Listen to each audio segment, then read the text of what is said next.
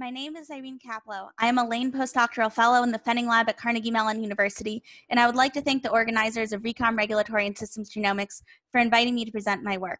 The work I will be presenting today was a joint effort between me and Daniel Schaefer, a fantastic undergraduate in the Fenning Lab. The project I will be describing is identifying enhancers associated with mammalian phenotypes that evolve through gene expression. Many interesting phenotypes, including vocal learning in mammals and birds, have been shown to have evolved at least in part through gene expression. And what I mean by this is that the differences we see between species are due to differences in regulatory elements involved in determining when genes are expressed. Many genomes have recently been sequenced in many different mammals, enabling us to study evolution in unprecedented ways. However, studying gene expression evolution remains a challenge because most regulatory elements act in ways that are tissue-specific, meaning that we need to assay them in different tissues in many species, and we cannot actually obtain most tissues in most species.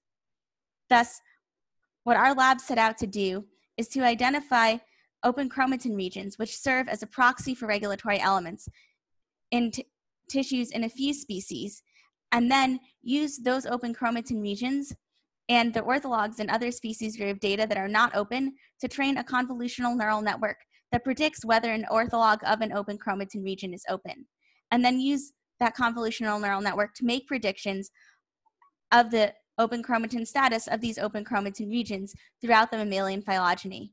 The data was generated by Morgan Worthlin, Alyssa Lawler, and Ashley Brown, and supplemented with public data.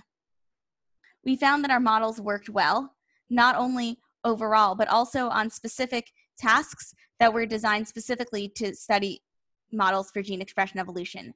This includes our models working well on clade-specific open chromatin orthologs, species-specific open chromatin orthologs, and tissue-specific open chromatin regions.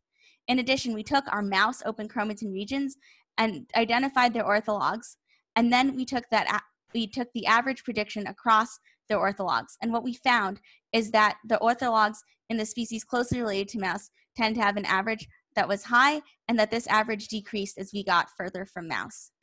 In addition, we found that our predictions tend to be more accurate in predicting whether open chromatin will be conserved than conservation scores. We investigated some specific examples where our models worked better than conservation scores. And one of these examples is this open chromatin region in mouse liver, whose ortholog is open in macaque, and our model predicted its openness correctly.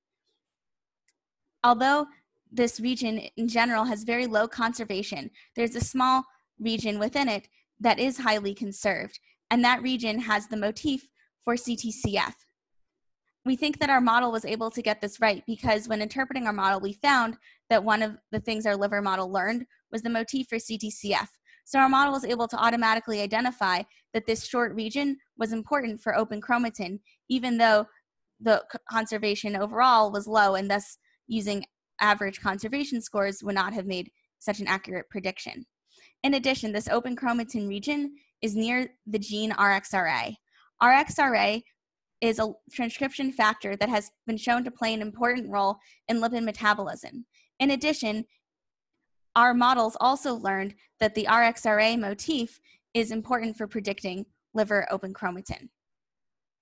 Now that we have our open chromatin predictions, we wanted to try to study them in a systematic way. So what we did is we created a matrix where in each row we have an open chromatin region, and each column we have its ortholog in a different species, and our values are our predictions. So in green we have predictions of closed chromatin, and in blue we have predictions of open chromatin, and then if we see gray, that means that we were not able to find a usable ortholog. We then took this matrix and used this to create clusters of open chromatin regions based on the predictions of their ortholog's open chromatin status. Here you can see a couple of our clusters.